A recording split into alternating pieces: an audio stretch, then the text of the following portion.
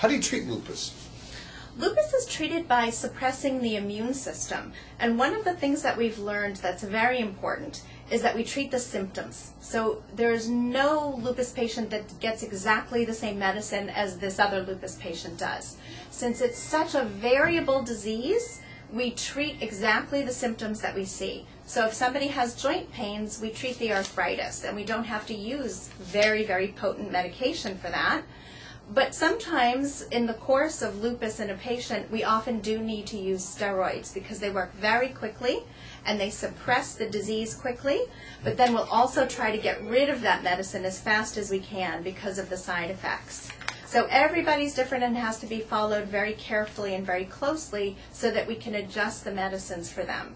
The goal of the therapy is to give you the best quality life with the least amount of symptoms? Absolutely.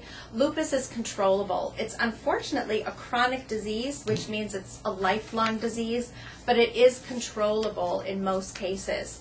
And so we want our patients, especially children who want to live a normal teenage life and adult life, we try to make sure that they're doing as well as possible. And usually that means taking some medicine to keep them feeling well, to keep the disease quiet. It might be a minimal amount of medicine that they hardly notice or they don't think it's very important, but if it's enough to keep the disease suppressed, they can do everything their friends do, and that's our goal. The life expectancy of someone going to a competent rheumatologist, is it shortened or what? Realistically, it may be shortened. By a lot or a little bit? Usually by a little bit, but it's, again, because lupus is so variable, that's a really difficult question to answer. Because some people, and I treat many, many lupus patients who are hardly on medicine at all. They've had arthritis, pain and swelling in their joints, they've had skin rashes or sores in their mouth. That doesn't require a lot of medication, and it also isn't life-threatening.